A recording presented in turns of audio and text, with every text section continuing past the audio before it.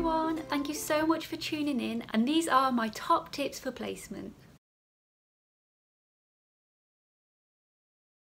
You want to be calling your placement about 2 weeks in advance to get your rotas, to find out if there's parking, to find out if they've got a kitchen area to make lunch, a fridge, a microwave, what sort of facilities there are for you for your food and your breaks.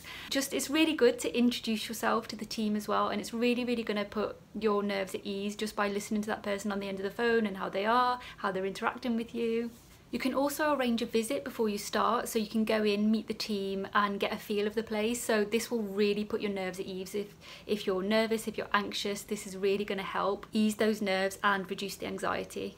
However, I must say, sometimes when you ring a particular placement, they might not know that you're coming, and they might be a little bit confused and some communication errors and difficulties, but please don't let that worry you. Just speak to them, speak to your placement manager, speak to your university placement team as well, and just make them aware of what's going on.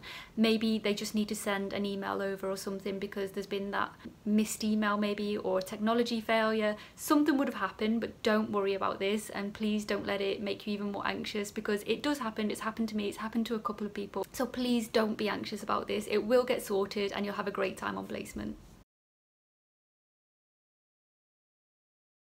Know the route to your placement area. Go on Google Maps, use your Apple Maps, any sort of map that you've got. Know your route. Go onto a journey planner as well. If you Google your bus services or train services journey planner, you can put in your postcode and their postcode and it'll map the route for you, whether it's bus, train, metro, any sort of transport, walking if it's close enough to walk. It's just good to know the route and make sure you do that test run as well, so that you know how long it's going to take, what time you're going to be there for, and you can sort of be a little bit more organised and make sure you're on time. Make sure you do some reading around the area that you're going to be working in. So for example, if you're going into cardiology, look up some cardiology topics and just do that little bit of research so that you've got an idea of what you're going to be getting yourself into on the placement. And it helps put your nerves at ease as well if you know what sort of area you're going into and what they do on that placement. So there's no surprises when you sort of show up. It's quite a useful one, I think. Also, you can ask other students in the cohorts above, in your class, if you've already had one placement and you're going on to your next placement. It's really useful to ask other students what their experience of that particular ward was or community setting was. Whatever area it is, it's just really useful to get that inside information from other students as well. The placement areas I've had already are my first placement in first year was abdo-surgical, and there was a lot of observations involved. So just know, if you're going to an abdo, or actually any surgery based ward, you're going to need to know your observations and your ranges for your blood pressure, temperature, because you're going to be doing those continuously. That's going to be a main priority on that type of ward, because there's a lot of risks with surgery and you're going to pick up those early warning signs if something's gone wrong after surgery. So that was my first ward. My second ward was a stroke ward, but we also had some various patients come on because of the bed shortages and things, so we did have some other patients on the ward as well as stroke patients, and that was just managing speech, swallowing, a lot of nutrition and diet factors, observations again. We had a lot of checklists and assessment tools to go through, a lot of personal care as well for those people that couldn't physically help themselves because they've had an effect on their arm or their leg. So it was a lot of personal care and helping in that way as well, and trying to get this holistic care in, so trying to stimulate them, keep them motivated, keep them going, because it's tough having a stroke, and just anything you can do that's going to benefit and make that person's quality of life a lot better and keep them motivated is going to be a massive improvement. And then my last placement was my GP surgery, which a lot of you already know. I loved this. I absolutely adored general practice nursing, and I've done a lot of vlogs on it, so go back and have a look if you haven't seen those yet and get a feel of what general practice involves. I love general practice nursing, so I'm not going to say any more about that because I go on about it too much. And then my current ward that I'm on is orthopaedics and trauma. Now, I have been on an orthopaedics and trauma ward before, but it's been about 6 years, so I'm a little bit out of touch. And it is all about pain management, again, observations, because it's a surgical ward. It's all about wound management as well, checking the dressings, clip removals, all of that thing. PCA, so management, which is patient-controlled analgesia. So you'll have things like morphine, so there's that risk of respiratory depression. So you need to really be on the ball with your observations and monitoring the breathing and things like that. So it's really interesting, and I've got 6 weeks left, I think, of this placement, and then I'm done for second year. I can't wait. And then next year I'm going into the community rotation programme, which I'm really excited about. But they're the main placements I've had so far, and just some little things added just to give you a rough idea of what they involve. So I hope that helps a little bit. Make sure you take water with you, or any type of fluids, because you're going to need to keep hydrated on the ward. You're going to be on your feet 24/7, so make sure you take a water bottle or something. Your own cup as well. It's really important to have your own cup. Put your name on it so you can have tea and coffee. Take your own tea and coffee as well, because not every area will supply you with tea and coffee and milk, so it's really important to take your own as well. But a lot of places do provide tea and coffee and milk, so if you're on one of those places, amazing.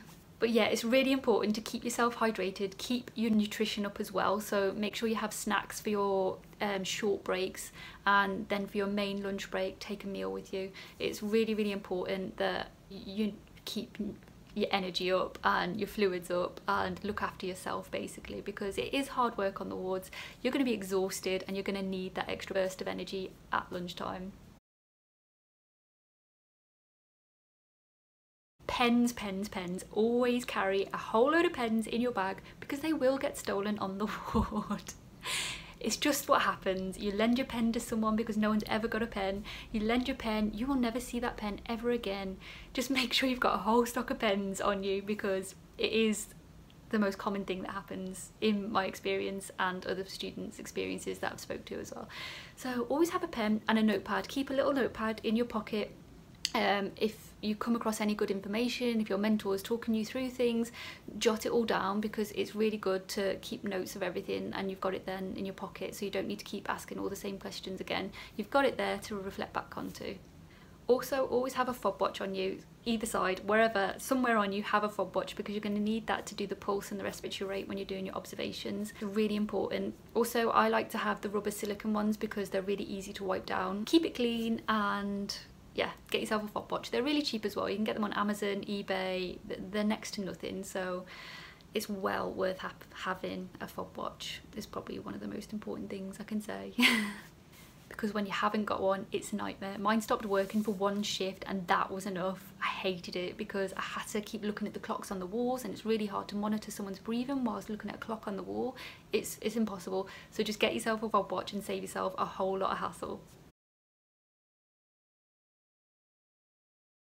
So don't worry if you're not with your mentor all of the time. Please don't get offended, because your mentor is very, very busy, and sometimes they will make you go around with the healthcare assistants or a different staff nurse. That's absolutely fine, and the people that you're going to be learning from the most is the healthcare assistants, because they are so knowledgeable, they are so hands-on with the patients, they are amazing to learn from. So please don't take this as an offence, and really grow and learn from it, because it's amazing. And you are going to learn so much that way. So please, I beg you, don't be offended.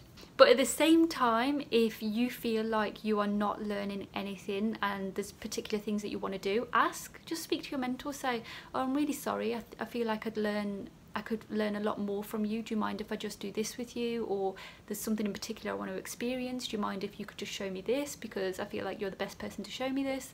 It's just the way you approach people. Don't get aggressive, don't get funny about it. Speak to your mentor, be open and honest, because that's what we're all taught, and you'll be absolutely fine. Ask questions all of the time. Don't feel stupid because you don't know something, because we don't all know everything. Nobody knows it all, and nobody likes to know it all. So please don't be feeling scared and anxious and silly if you don't know something, even if it's the most simplest things. Promise you, everyone goes through this. Even the most top, highest level paid consultants ask for advice because they don't know everything. So please just take that into consideration and make sure you ask everything. If you see your mentor doing something in a particular way, just say, oh, okay, why do you do it this way? if there's a particular wound dressing and you were wondering why that wound dressing over another wound dressing, ask them why are they using that wound dressing, because they're so knowledgeable, and you need to know the theory behind everything that you're doing and your mentor's doing. And it's just a really great way to learn and grow as a person and as a nurse. So please ask questions, always ask questions. And I think mentors really enjoy you asking questions as well, because one, it's testing their knowledge and keeping their brain on the move, and two, it shows you're really interested. It shows you're enjoying your placement. You want to know more about that thing, that particular area, whatever's going on in that area. So please ask questions and don't feel stupid about it.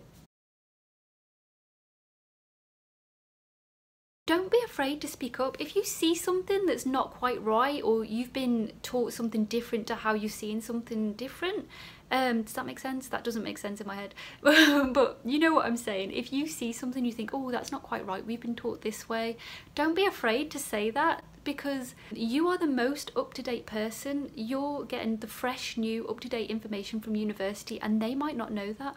So it's really nice to put your input if you know something, and it's really good to provide your input and have your say, and don't be afraid to speak up about it. But also remember professionalism, because you're not there to have a go and tell people how to do their job. You are there to just provide an input and help where you can. So maybe just say something like, oh, okay, we've been shown this way, if you try to do it this way, it's much easier. You know, it's just the way you say things. So as well as speaking up, just be careful and go about it in a professional manner. And also speak up for your patients. If you see something that's not right, please advocate for your patients and protect your patients at all times, because you might see someone do something on the ward and you might not agree with it, and you might think, oh, they're a bit rough with that patient, and just, you need to be that advocate for that patient. There might just be little things, and if you feel confident to approach that person, then just say, oh, okay, why'd you do something? You don't even have to challenge them. Just ask them questions, get them thinking. Just say, oh, okay, why do you do it this way? Is there a reason behind that? What's the evidence-based practice behind that? Get them really thinking to tell you why they're doing something the way that they're doing, and it'll really make them think about what you're saying and what they're doing, and they might not even realise they're doing something. They're just so on that autopilot mode of doing something over and over and over. They're so used to doing it, they might not actually think about what they're actually doing. So getting them to think about it, it might just make them just do things a little bit differently maybe. If something really serious happens, make sure you speak to your mentor, your placement management team, and your university placement team as well. Just make sure you report things. And if you don't feel comfortable doing that, you can always wait until the end of your placement, until you're not there anymore, and then report it if that's how you feel comfortable doing it. But as long as you say something, I think that's the most important thing I can say, is just make sure you report it and say something. Make sure you're following the WHO organisation guidelines on safe glove use and apron use, personal protective equipment, because one, people don't use them enough. Two, some people overuse them. There's no balance. Some people will overuse gloves and aprons, and some people really won't use them enough. So follow the WHO guidelines. I'm going to put all the links below as always. Just have a look at the WHO pyramid triangle of glove use and see when you should be using gloves and when you shouldn't be using gloves, because people are using them really unnecessarily, and it's costing a lot to the NHS to provide gloves and aprons, and when they're just getting used for nothing, it's really silly. But just, it also depends on you as a person as well. If you don't feel comfortable not using gloves, I suppose you've got to judge that on your own, on yourself, I suppose. So just have a look, check out the links, and you'll experience it when you're on the ward and get a feel of the place and what you should and shouldn't be doing. So don't worry about it too much. It was just an extra tip that's a massive bugbear of mine, is the overuse of gloves and aprons, and I had to add it. I'm really sorry.